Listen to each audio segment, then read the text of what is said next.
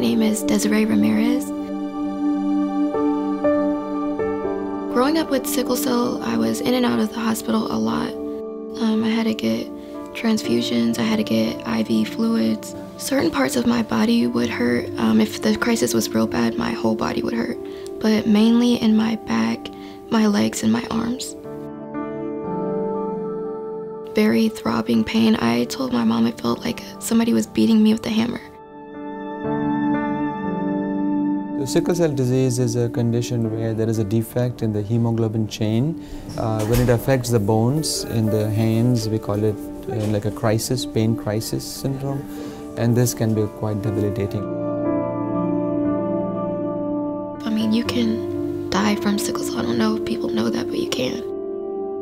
It was hard, it was real hard, but you can't break down in front of them because you're trying to keep their strength up. For my mom, it was, kind of hard, but I never saw it like she was.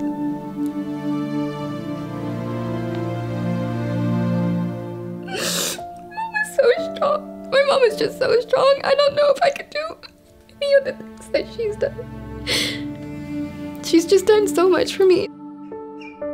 I'm really happy that I was able to get the transplant, and I would not have been able to do it without her.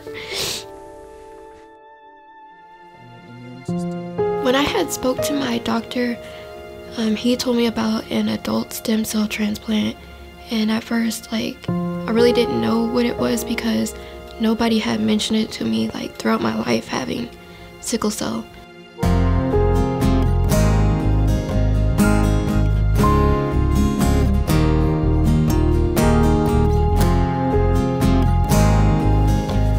When I prayed about the transplant, and I found out that I had multiple matches, I knew that, this was for me to do, so I just went ahead and did it.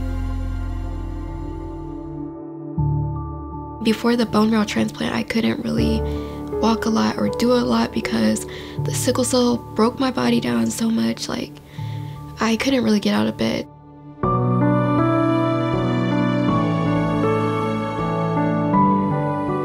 After my adult stem cell transplant, life is, just a lot better for me. I have more energy. Like I said, I'm not in excruciating pain from sickle cell. It's like I'm a new person. What's next for me is I plan on going to school to become a nurse. I have to take a test before I can get into nursing school. Spending a lot of my days studying, trying to prepare to take that test so I can pass it. I want to be a nurse because I really want to help people that are sick. I know what it's like to be sick. I know what it's like to be in the hospital all the time. I really want to help people. I want to see people doing well.